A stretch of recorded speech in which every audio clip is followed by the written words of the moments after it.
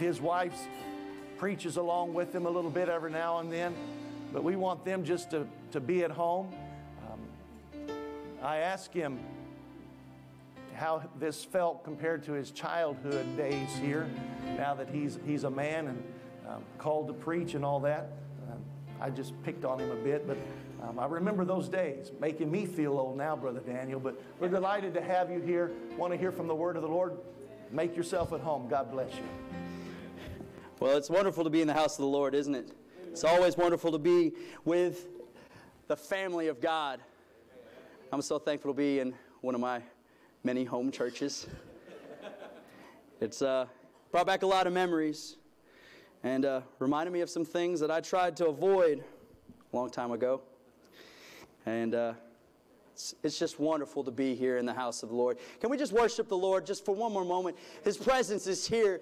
God, we worship you, Lord. You are worthy. You are mighty. You are wonderful, God. Thank you for being here. Thank you for your presence. Thank you for all that you do, God. For you are worthy. You are worthy of all the praise and glory and honor. Lord, we worship you. We worship you. Thank you, Lord.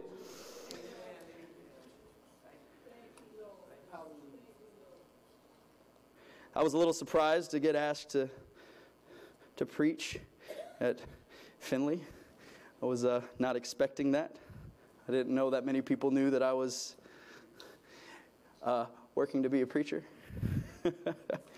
But it is a privilege and an honor, and I thank you, Pastor Ellingsworth, for this opportunity to be able to bring forth the word that God has laid upon my heart. And I thank my wife for all of her support and everything that she's done for me. She's seen me at my worst, she's seen me at my best, and everything in between. So I thank her for being amazing. And I thank God for blessing me with an amazing wife. We're going to go ahead and open up with Mark 16. We're going to be reading 14 through 20. I'll ask all those that can stand, please stand.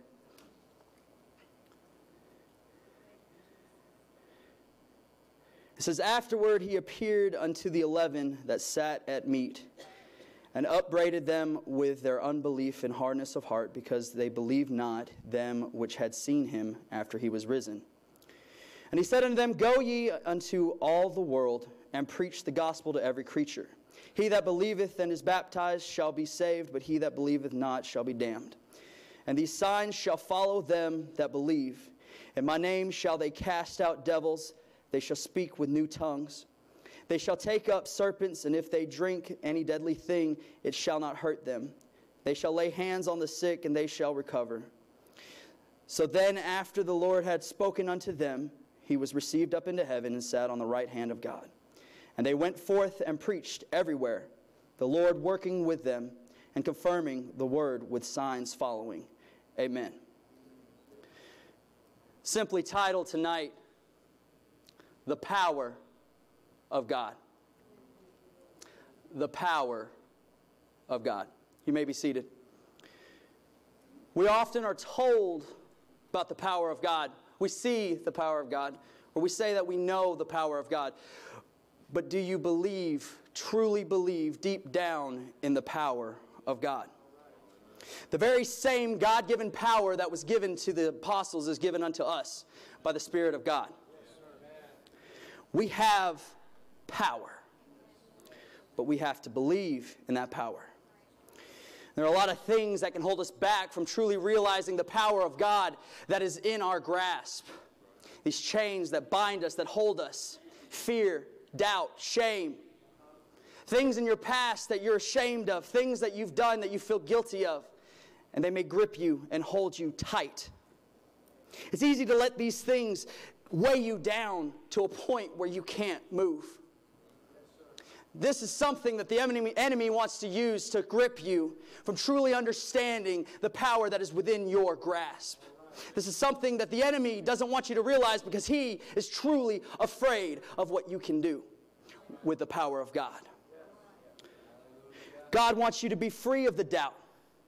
In Jesus, we have liberty. Liberty from sin, from shame, from fear, guilt. Whatever it is that holds you, you have a chance to be free from it. Whatever that shame is. Maybe it's something you did a long time ago. I can guarantee you, There's somebody out there who's done something far worse in our eyes and is still saved by God. There may be something that you feel guilty about, something that you said, I can't be forgiven of this. You're wrong. Whatever you're afraid of, something that truly grips you and terrifies you, something that holds you hostage. Maybe it's, God won't do this for me. Maybe God won't see this. I've done so much that's been bad, God. How can you heal me? How can you touch this situation? How can you use me? I'm broken. I'm shattered. I'm hurt. I'm wounded. God wants to pick up those pieces and put it back together. Bring it back to a wholeness and say, you're not worthless. But you don't see what I see. You don't see the wholeness that I see. You don't see the lives that you will touch because you're afraid, because you're shamed. 2 Timothy 1 says, for God hath not given us the spirit of fear, but of power and of love and of a sound mind. I'm going to get a little hung up on the power part right here. Power. There's power. In ancient Greek, it's dynama. Reminds me of the word dynamite. Power, explosive, things that can change the earth. They can move mountains. Whatever it is, power is there. God loves you no matter what's going on. So stop focusing on the things of the past. Stop focusing on the things that you've done wrong. God wants to start something new from right now, at this point. Don't allow other things to grab your attention and pull your focus from God. Reminds me of Peter when he's walking out of the boat. He sees Jesus, and he's walking on water. And then all of a sudden, his focus shifts. He loses sight of God. He loses sight of Jesus. And he says, Lord, help me. And Jesus reaches down and pulls him up out of the water. And he says, oh, ye of little faith, where did you stop believing in me? Why did you stop believing in me? Did you not see what you were doing? But he saw the wind, and he saw the waves, and he saw everything that encompassed him, everything that held him. We get so caught up in what's going on in our own lives that we lose sight of what Jesus is truly trying to do with us. It says in Matthew 17:20, it says, and Jesus said unto them, because of your unbelief, for verily I say unto you, if ye have the faith as a grain of a mustard seed, ye shall say unto a mountain, remove hence to yonder place, and it shall remove, and nothing shall be impossible to you. Nothing shall be impossible to you. I'm going to get hung up on that a little bit. Nothing is impossible to you. If you have just the faith of a grain of a mustard seed, the tiniest seed, and it can work its way into the mountain and grow into the biggest tree of its size. It drives down deep and holds. It can grow in some of the most difficult places. Faith is vital and an important key to the movement and power of God. If you do not believe, it will not happen. You've already defeated yourself halfway if you don't believe. If you're halfway through a race and you say, well, nope, I just can't do it. I'm just going to go ahead and go sit down. Well, you're never going to finish the race. You're never going to complete what God has in store for you. So first, you have to start with the belief that He can do it. Trust in Him and completely give it to Him to take care of. Brought me to the story of the man who brings his son to the disciples, and the disciples can't cast out the demon. And then Jesus comes down and He says, why? Why? I'm paraphrasing, of course, here. But He says, why? He asks the man and He says, if you believe, it can be done. And He says, and straightway the father of the child cried out and said with tears, Lord, I believe, but help thou mine unbelief.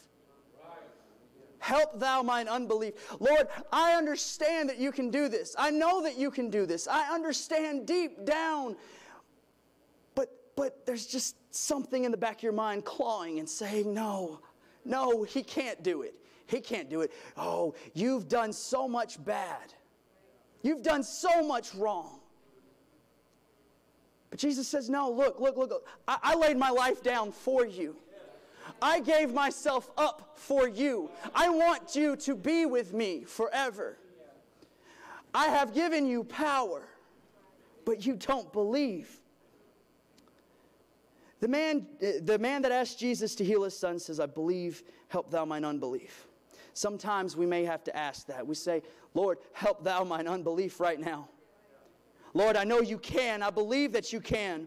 But there's something gnawing at me right now, God, that the enemy's telling me you can't. The enemy's telling me you won't do it. But you can. I know you can. Then a breakthrough happens. A breakthrough happens. And the demon's cast out. They said the demon was cast away and he was in his right mind. He was fine. He was perfect. That breakthrough moment is when you realize something great is happening. Great things are coming. And know that the enemy is not ready to give up that territory right now. They don't want you to have this realization.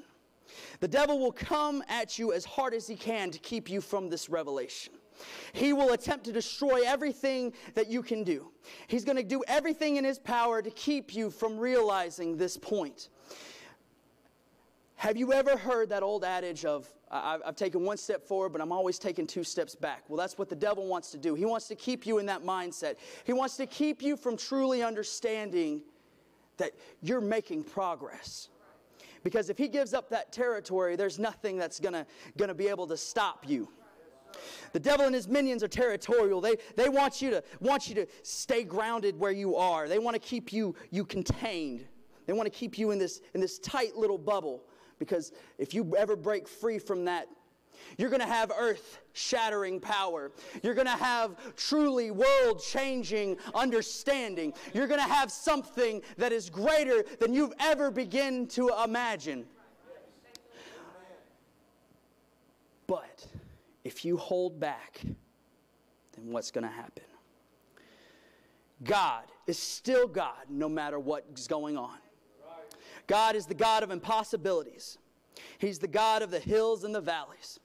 It reminds me of the story of the Syrians. It says, and there came a man of God, and he spake unto the king of Israel, and said, Thus saith the Lord, because the Syrians have said that the Lord is God of the hills, but he is not God of the valleys. Therefore will I deliver all this great multitude into thine hand, and ye shall know that I am the Lord. When the enemy believes that they have you surrounded, when the enemy believes that they've got you beaten, they're in for a rude awakening. Because that's the point where God's right next to you. He's in the deepest valleys, the grimiest of the valleys. That's where you're going to do a lot of your fighting. You're going to do a lot of your tearing in there. But that's where you're going to make the most growth. That's where you're going to truly get something deep. But sometimes we don't want to be in that muck, in that mire where we're having to dig through it and we're having to work for something, truly work for something. But that's where it happens. It doesn't matter if you're on the highest mountaintop or if you're in the deepest valley. God is with you. And I'm here to tell you tonight that the power of God that has been bestowed on each and every one of us through the Holy Ghost is with you. And that there's nothing that can overcome you because God is still God. He is a miracle-working God. And there is nothing that can hinder him except for us. So don't be the hindrance, but instead truly reach into your situation and say, God, use me however you see fit. It's not about me, Lord. No. It's all about you. I want you to move in these lives. I want them to see what I see. I want them to understand what I understand. That you are God. That you love us. That you gave us something truly great. That it doesn't matter what's going on in my life. I have peace and I have love and I have joy because you, God, are the center of my life. You are my necessity, God. You are my all in all. There's nothing to be afraid of. There's nothing to be ashamed of. There's nothing to be guilty of, because that's all washed under the blood, and the power of God has taken care of it, because God loves you. God loves you. Can I get an amen right now? God loves you, and it doesn't matter what's going on, because God is still God. I'm so thankful that God is still God, because how many times would I have been left somewhere if God wasn't the God that He is, the merciful God that He is? I'm so thankful that God is doing such mighty things. I'm so thankful that God has been beside me through it all. Even when I thought I wasn't worthy, He saw some worth in my life.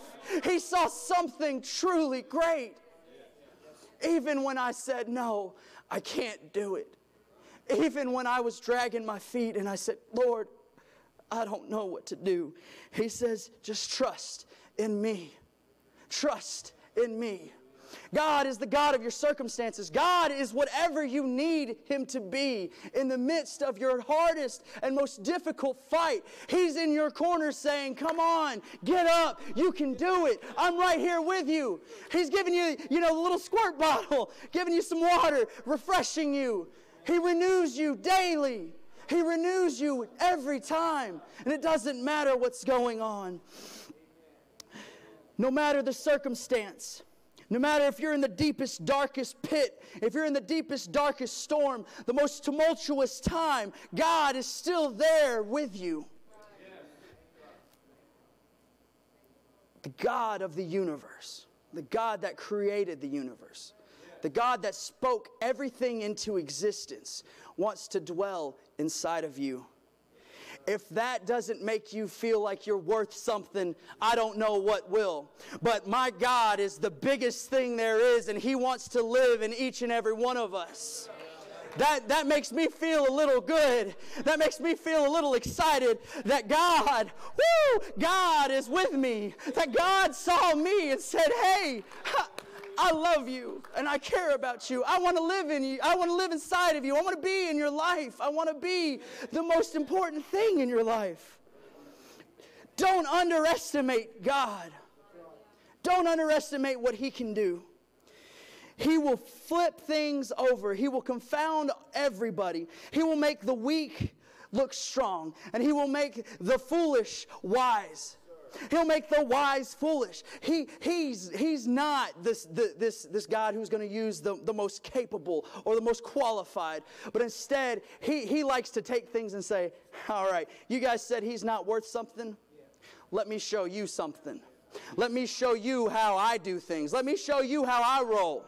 Let me show you this. Let me truly blow your mind.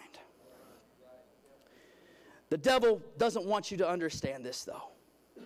You may second guess yourself. You may have all this confusion about you. But that's a tactic in war. They want to disturb the communication lines. They want to send false information. They want to confuse things. Because if that confusion stays there, you're never really going to understand what's really going on.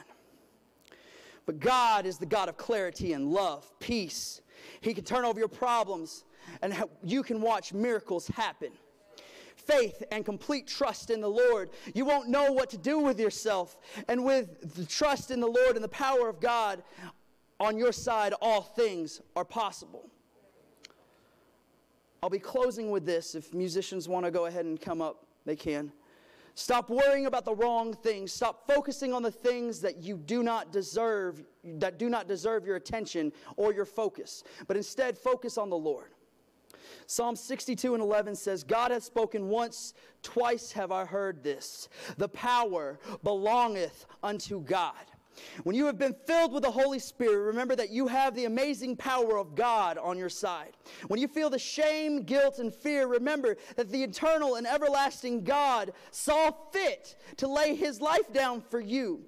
You think you are not worthy, but just remember that God, who created everything and that can do anything, and it cannot be contained by anything, wants to live in you, inside of you. Think on the things of virtue. Think on the good things. God wants you to remember the good things. Philippians 4:8, finally, brethren, whatsoever things are true, whatsoever things are honest, whatsoever things are just, whatsoever things are pure, whatsoever things are lovely, and whatsoever things are of good report, if there be any virtue, and if there be any praise, think on these things. Think on these things. God is unchanging, and the power of God is astounding. Do not be afraid of something that won't happen. You can get tied up in the what-ifs as often as you want to, but that's just going to keep you where you are. Don't get tied up in those what-ifs, but instead believe in the I am. Believe in the I am, because He's not about what-ifs. He's about, I'm going to do this. He's not about the what-ifs, but this is what's going to happen. He is the God of certainty. Be unashamed, be fearless, stand tall and stand proud, for you are a child of the King. A child of the King. We are royalty. Think about that for a minute. It doesn't matter where you are. You're royalty. I'm a child of a king. I didn't know that. I didn't know that. I'm so thankful that I'm a child of the King. I'm so thankful that I'm a child of the all-powerful God. That no matter what's going on in my life, I can trust in Him. That I can give every situation to Him. That my God is always going to be God. It doesn't matter how far you've fallen. It doesn't matter how far you've been shamed. It doesn't matter what you've done. But right now, at this moment, we can do something better. God wants to do something better. I'll ask all those that can stand. God is so good and still a miracle working God. There's nothing that He cannot do. Trust in the Lord always. And again I say, trust in the Lord always. God is so good. God is so wonderful. Give it over to the musicians. Jesus. Jesus' name. Folks, you've heard from the Lord tonight. If you've got a need, God has what you need. He's got all power. There's nothing too hard, nothing impossible. You've been encouraged. Now it's up to you. You've got to respond. The only thing God can't do is move in the life of one who doesn't open their heart in faith. Open your heart as we sing. Come to the front. Receive from the Lord what you need. Let's join together and praise the one who has all power. In Jesus' name.